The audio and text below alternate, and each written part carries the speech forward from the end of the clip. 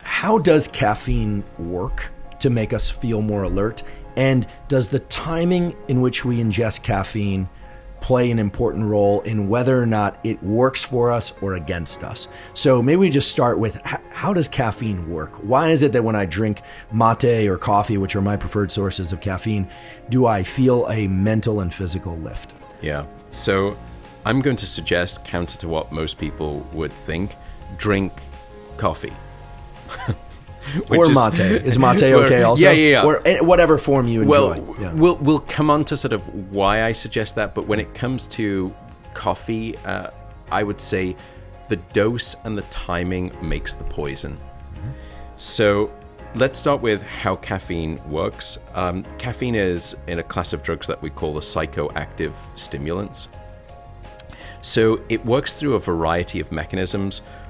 One is a dopamine mechanism. Dopamine we often think of as a reward chemical, but dopamine is also very much an alerting neurochemical as well. And caffeine has some role, it seems, to play in increasing dopamine. But its principal mode of action, we believe, in terms of making me more alert and keeping me awake throughout the day, is on the effects of adenosine.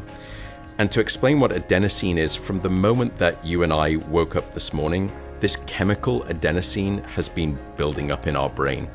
And the longer that we're awake, the more of that adenosine accumulates. Is it, may I ask, is it accumulating in neurons, in glia, or in the blood vessels? Where, and is it also accumulating in my body? Where is this adenosine coming from, and where is it accumulating? Yeah, so the adenosine here that we're talking about that is creating the sleep pressure is a central brain phenomenon, and it comes from the neurons themselves combusting energy. And as they're combusting energy, one of the offshoots of that is this chemical adenosine. Okay. And so as we're awake throughout the day and our brain is metabolically very active, it's accumulating and building up this adenosine.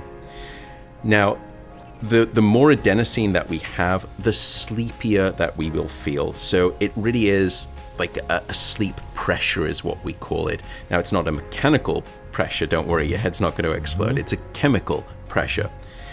And it's this weight of sleepiness that we feel gradually growing as we get into the evening. May I just interrupt you again to just ask, do we know what the circuit mechanism is for that? I mean, not to go too far down the rabbit hole, but for the aficionados and for myself, we have brain mechanisms like locus ceruleus that release things, brain areas, locus ceruleus just being a brain area, of course, that release things that proactively create wakefulness. Yeah. So are those neurons shutting down as a consequence of having too much adenosine, or are there areas of the brain that promote sleepiness that are becoming activated? Because these, you can imagine both things working in parallel. Yep. One or the other would accomplish the same endpoint. Yeah, and it's both. And so there are two main receptors for adenosine, the A1 receptor and the A2 receptor, and they have different modes of activating brain cells or inactivating or decreasing the likelihood of firing.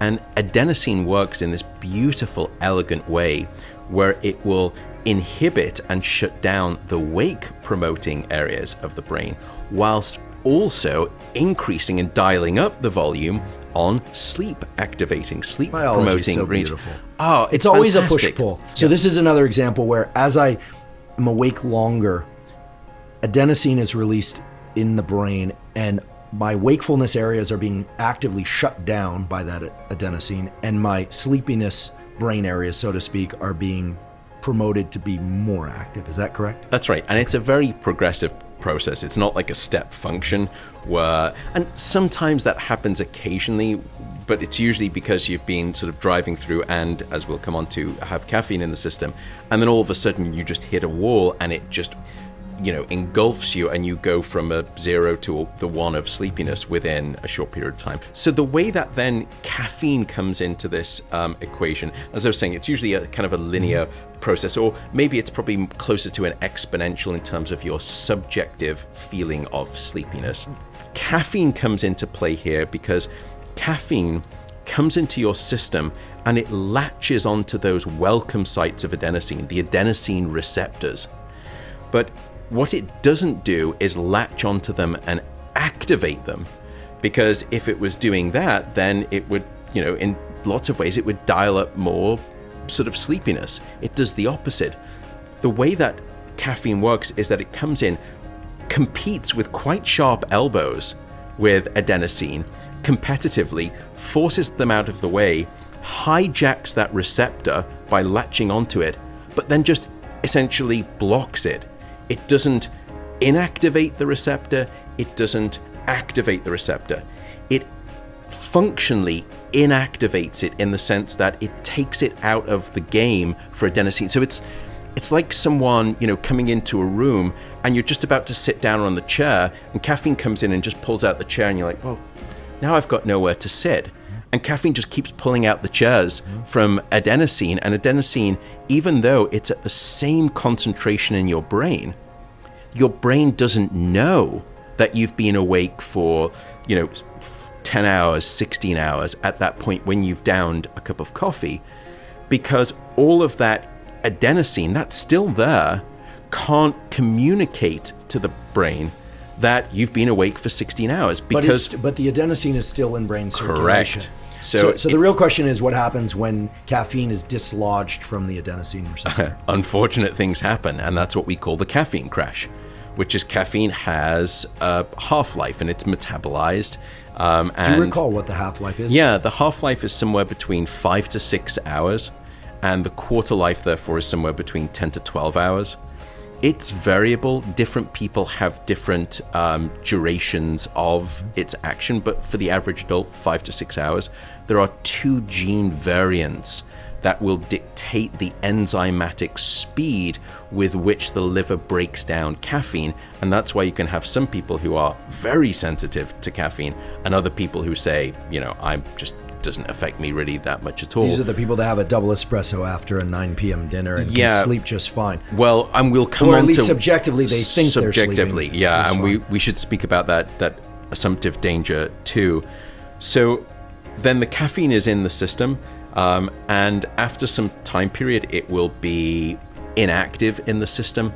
So let's say that, you know, I've been awake for 12 hours now, and it's, you know, 8 p.m., and I'm feeling a bit tired, but I want to push through and I want to keep working for another couple of hours. So I have a cup of coffee. All of a sudden, I was feeling tired, but I don't feel like I've been awake for 12 hours anymore, because with the caffeine in the system, maybe only half of that adenosine is being communicated through the receptor to my brain. 100% of the adenosine is still there. Only half of it is allowed to communicate to my brain. So now I think, oh, I haven't been awake for 12 hours. I've just been awake for 6 hours. I feel great.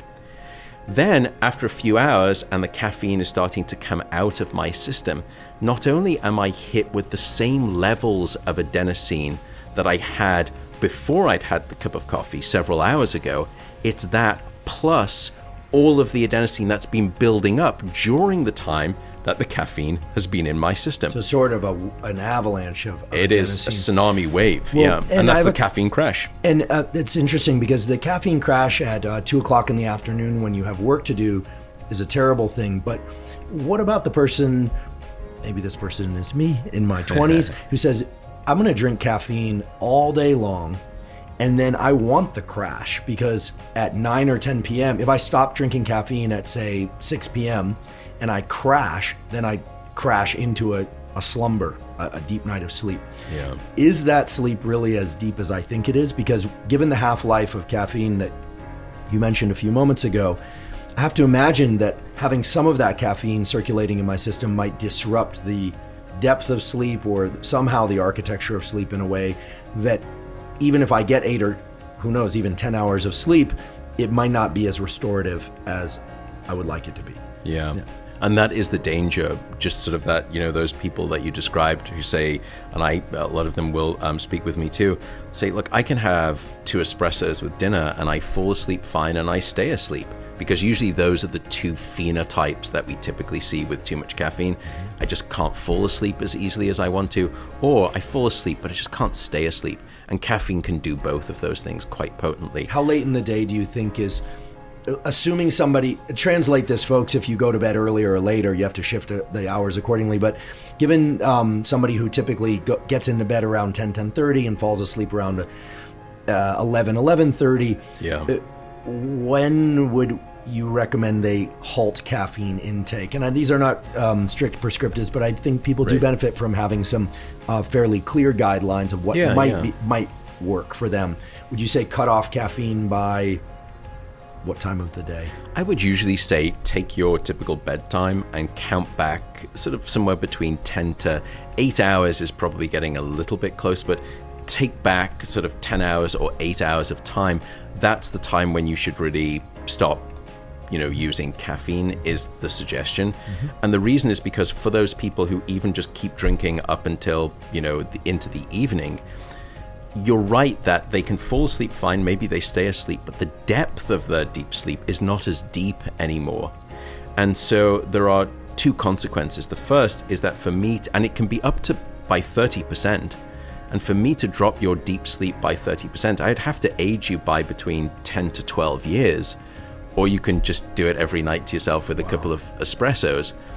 The second is that you then wake up the next morning and you think, well, I didn't have problems falling asleep and I didn't have problems staying asleep, but I don't feel particularly restored by my sleep. So now I'm reaching for 3 or 4 cups of coffee the next morning rather than just 2 or 3 cups of coffee. And so goes this dependency cycle, that you then need your uppers to wake you up in the morning. And then sometimes people will use alcohol in the evening to bring them down because they're overly caffeinated. And alcohol, and we could speak about that too, also has very deleterious impacts on your sleep as well. So you're right that it's not just the quantity of your sleep or even difficulties falling or staying asleep. It can also be deep sleep.